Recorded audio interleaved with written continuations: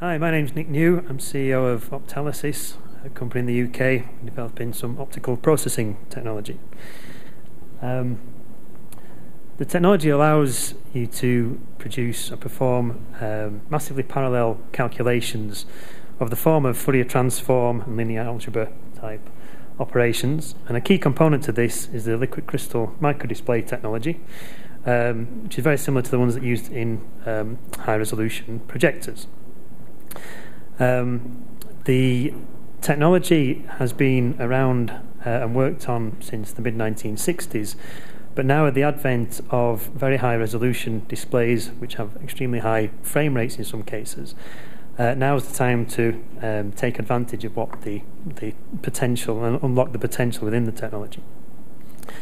With it, we can address some of the big limiting factors that have been discussed over the past day.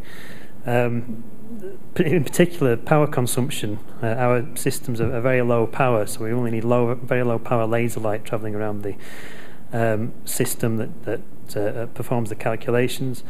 As well as that, the actual electro-optic devices are very low power as well.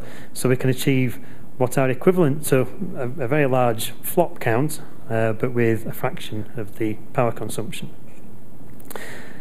Two main areas that were applicable to this technology: big data volume analysis. So this has roots in pattern recognition and correlation, and also model generation and optical partial derivative functions. Where our designs come in is that we've produced a very modular and scalable way of producing these systems, which were traditionally quite large optical systems with a very high tolerance on positioning the components and keeping them aligned. What we do is we bond all our components together within a glass block, which produces a very compact form that's very rugged and very scalable. Our first product, we're aiming for the end of 2017. The two main areas that we're working on under two funded projects at the moment. The first one is in bioinformatics and genetic sequence alignment. That's with the Genome Centre in Norwich in the UK. And that's a 2-year project looking at producing an optical system which will reduce the time taken to produce an equivalent sequence alignment process with the HPC, reducing the energy consumption by about 95% and reducing a process time that takes about 28 hours down to about 1.6 hours. Secondly, we're just about to start a big EU-wide project, a Horizon 2020 project with the European Centre for Mid-Range Forecasting, as part of a large EU consortium, looking at moving weather forecasting to the exascale next generation forecast. And with that, we're working with people like NVIDIA and Cray, looking at positioning our devices as a kind of co-processor sat on an NVIDIA card, sat on the node of a Cray HPC.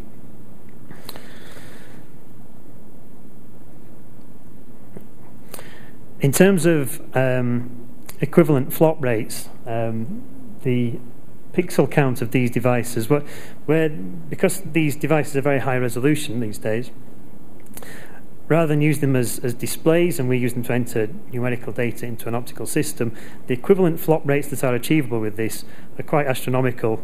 Given more pixels, we'll take more pixels, the more processing power we can achieve. So we see our technology as a coprocessor initially, integrated into a HPC or as a standalone product, taking on the sort of grunt work, the big processing tasks within, say, the model generation, big data volume analysis, but then as a kind of foot in the door to expanding what the optics can do. So where we see our technology fitting is initially as a coprocessor, probably integrated into HPC, but there's also the potential to produce standalone desktop systems. So in terms of the genetic space, then looking towards personalised medicine, having systems within GP surgeries is a possibility with this. Thank you. Very interesting, certainly potentially disruptive in the areas that you've described. I've always been interested in optical processing, but now that we have the technology, looks good. I hope you're successful. Thank you.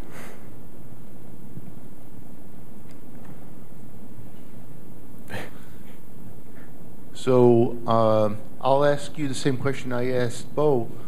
When will you have 24 systems out at customer sites? The first systems will be up and running with the genetics centre partners that we have, probably about 12 months from now.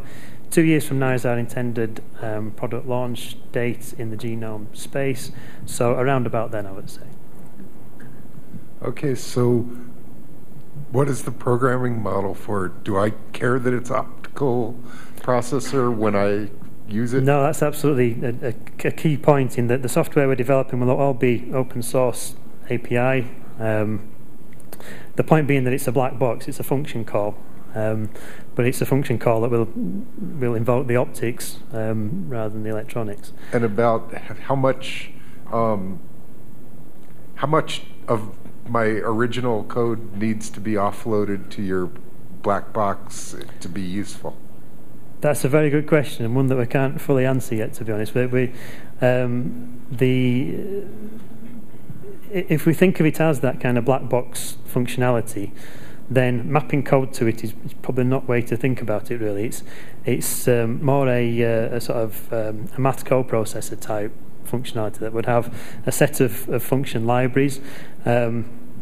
Because the system is all based around these liquid crystal components, which we use not only to input the numerical data, but also in place of the lenses that were traditionally used to focus the light down.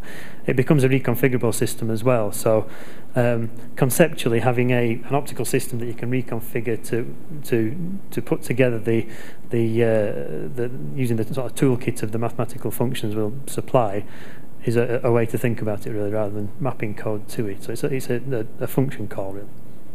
Okay, thanks. Thank you.